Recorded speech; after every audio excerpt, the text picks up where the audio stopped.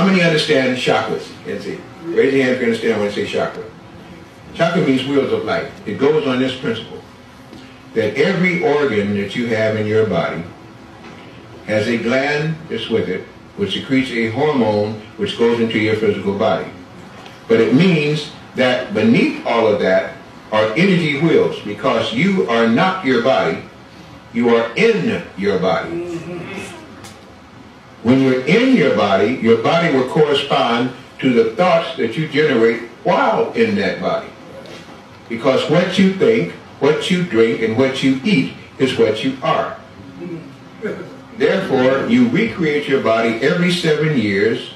Every cell in your body is recreated. It either will go down, up, or in the middle.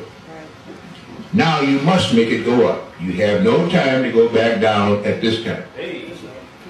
Because you can regenerate it by what you eat, what you drink, and what you think.